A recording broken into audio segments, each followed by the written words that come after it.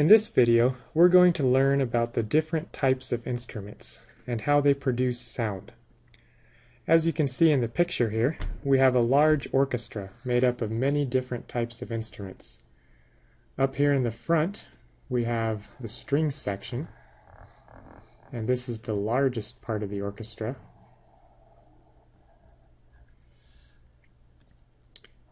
And then behind them, we have the woodwind section.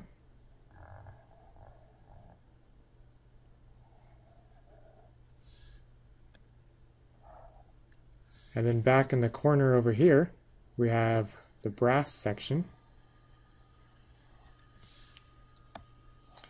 And finally, in the corner over here, we have the percussion section. So these instruments can be classified into four basic types. The first type is called strings. These include instruments like the cello, violin, guitar, bass, and many more. What makes a stringed instrument what it is, well, just what the name implies. The instruments have strings. Now, a long time ago, the strings on the instruments used to be made out of sheep intestines in what was known as catgut. But today that's hardly done anymore. Most strings today are made out of either a steel core or some kind of stranded synthetic core of various metals. The pitches on stringed instruments are changed by holding down the string at different places on what's known as the fret. So for example, on this guitar here, if you were to hold down the string right here, that would cause the vibrating string to become shorter, and this would make the pitch go up. So as you shorten the length of the string, the pitch goes up, and as you lengthen of the vibrating string, then the pitch goes down. Stringed instruments are typically the largest section in an orchestra, and this is primarily because they are much quieter than the other types of instruments. So if you're playing as an orchestra or some kind of large ensemble, you're going to need a large group of them. The next class of instruments are called woodwinds.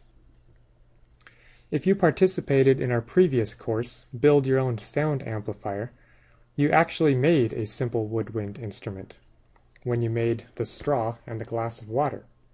Typical woodwind instruments include clarinets, oboes, saxophones, and flutes.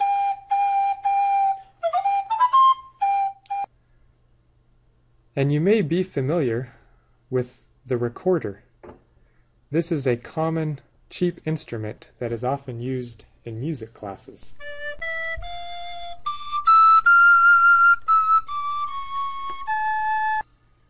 Now, woodwinds rely either on reeds,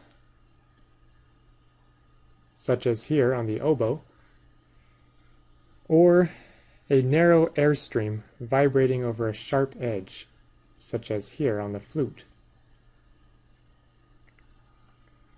Now, reed instruments use small rectangle pieces made from either plastic, wood, or metal. And these reeds vibrate very quickly when air is blown into them, and this is what creates a sound. The pitch in woodwind instruments is typically changed by pushing down the various valves that are found all along the length of the instrument.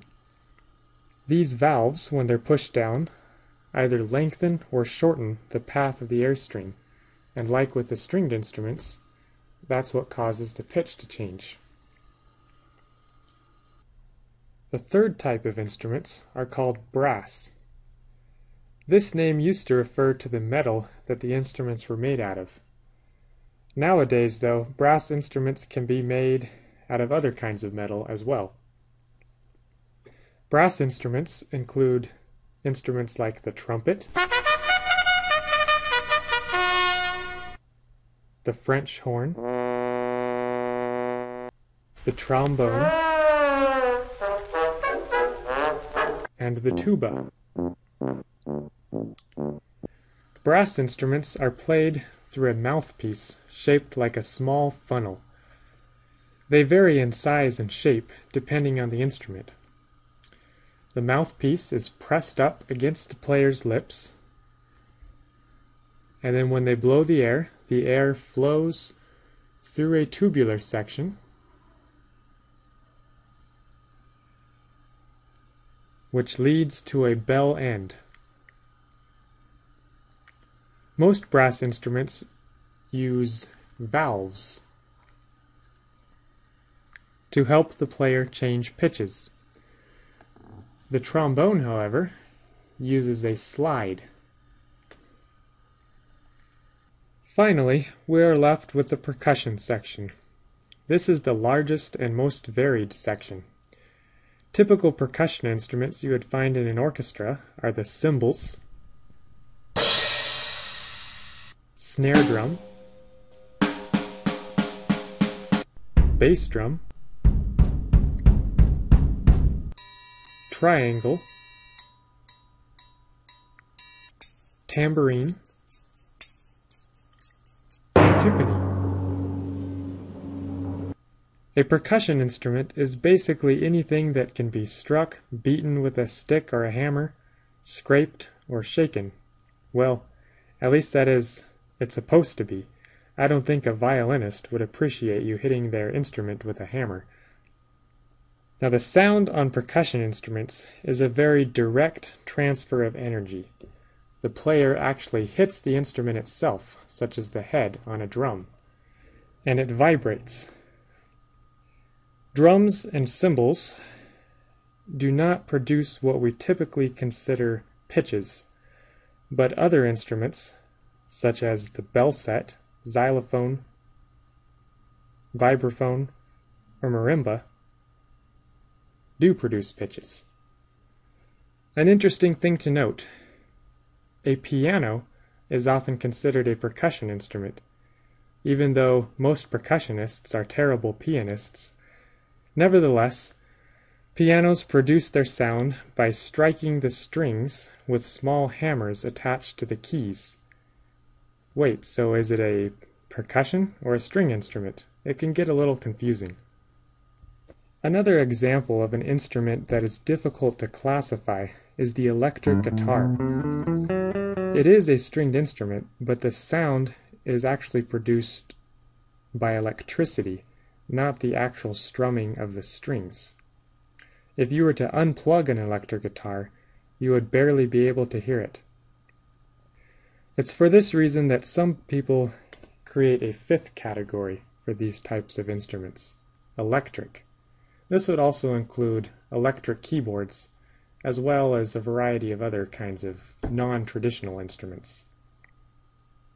So classifying instruments allows us to understand their differences more clearly and helps us to appreciate the diversity of ways sound and music can be produced. Thankfully, living creatures, like instruments, don't always fit neatly into categories. This should remind us of the great creativity of the Creator, which to a lesser degree He has built into us.